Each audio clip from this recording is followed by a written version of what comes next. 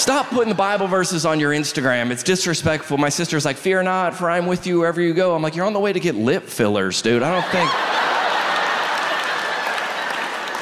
don't think that's what the Lord meant.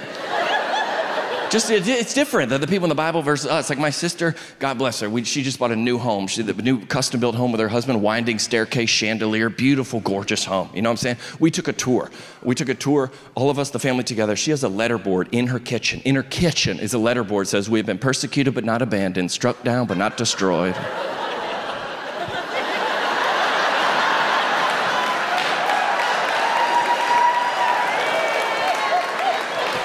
I don't think this is what Paul meant when he was shackled in prison. This man was chained to the floor. He just served me avocado toast, okay? It's a little... I don't think the book of Galatians was like, dearest oppressed white women from the suburbs.